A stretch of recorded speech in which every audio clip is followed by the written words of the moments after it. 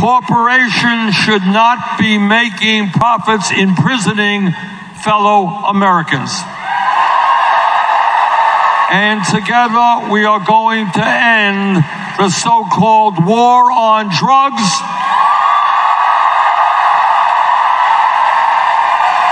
We are going to legalize marijuana in every state in this country.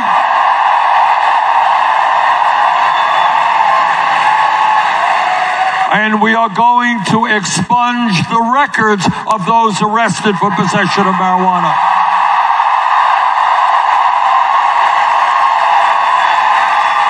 And when marijuana is legal all across this country, we're not going to let a handful of corporations dominate the industry.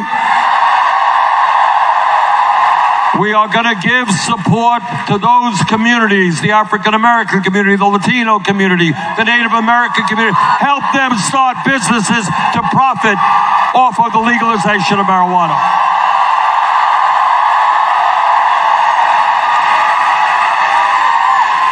And when we talk about broken systems, unjust systems, we are going to end the demonization of the undocumented in this country.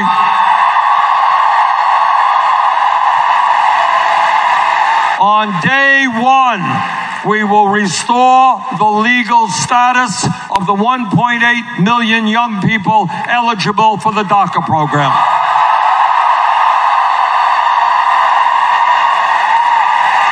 Under our administration, federal agents will never snatch babies away from the arms of their mothers.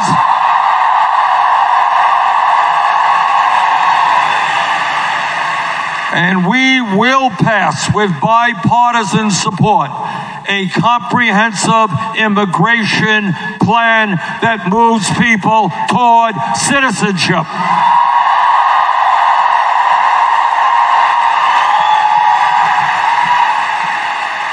And at a time when the American people are disgusted and horrified by the amount of gun violence in this country, our gun safety legislation will be determined by the American people, not the NRA.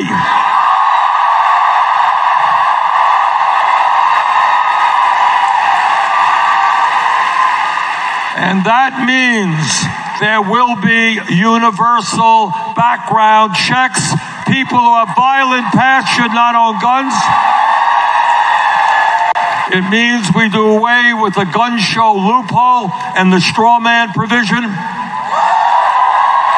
And it means we do what a strong majority of Americans want us to do: ban the sale and distribution of assault weapons in this country.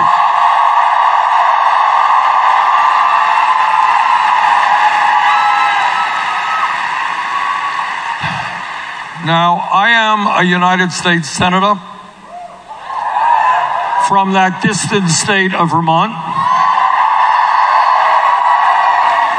And I am on the floor of the Senate often listening to speeches from my colleagues. And at a time of mass hypocrisy, one of the worst examples of that is when we have conservative Republicans come to the floor of the Senate and they say, hey, we believe in small government. We believe in getting government off the backs of the American people. Well, I say to those hypocrites, if you believe in getting the government off the backs of the American people, understand that it is women who must control their own bodies, not the government.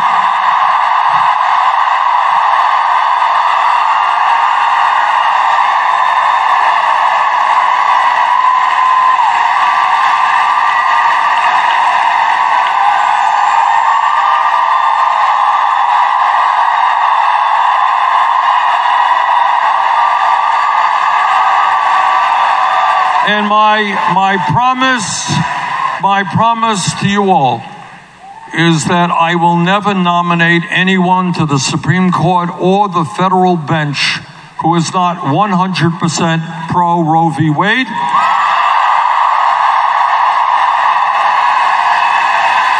We will codify, make into law, Roe v. Wade. And we will greatly expand funding for Planned Parenthood.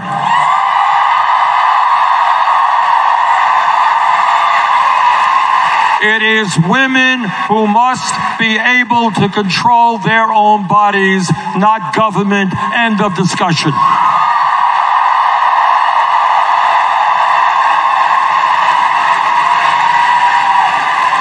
So here we are tonight in Durham, one day before the first primary in this country.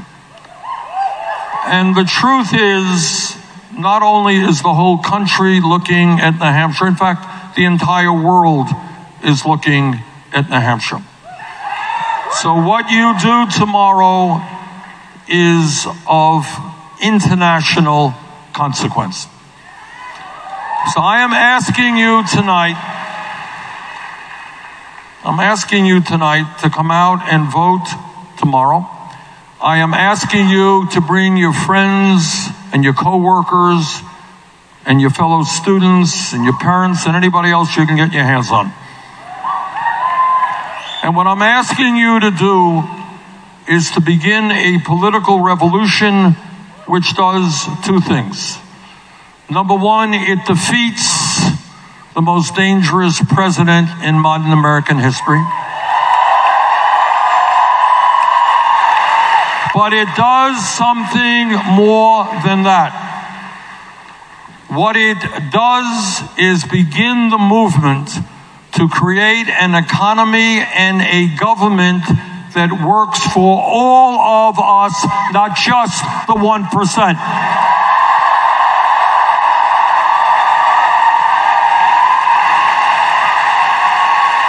We are a movement and will be an administration that stands up to Wall Street and their greed,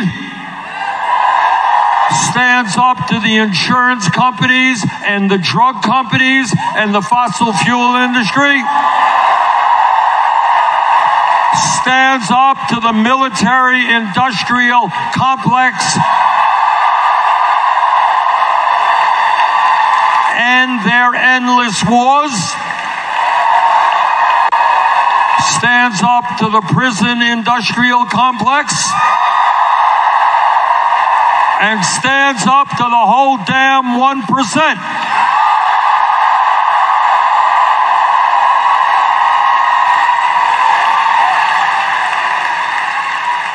Now, at the end of the day, the 1% and the corporate establishment and the media establishment and the political establishment are very, very powerful. I know these guys, they have endless amounts of money and enormous power.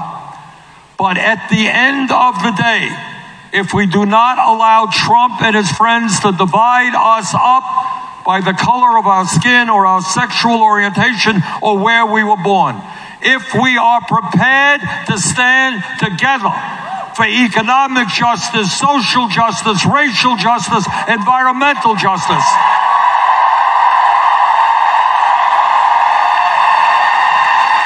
if we are prepared to stand together, last that I heard, the 1% may be very powerful, but there are a hell of a lot more people in the 99% than in the 1%.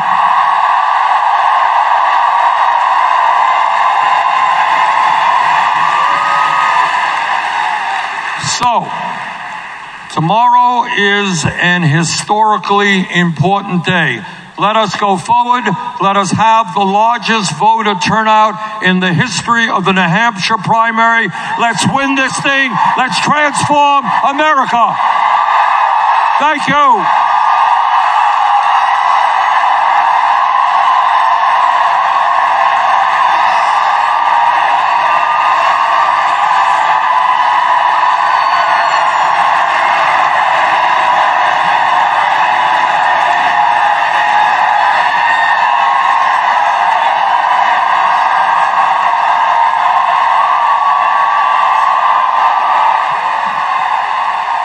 And now, it gives me a great deal of pleasure to introduce, for the first time in New Hampshire, the Strokes.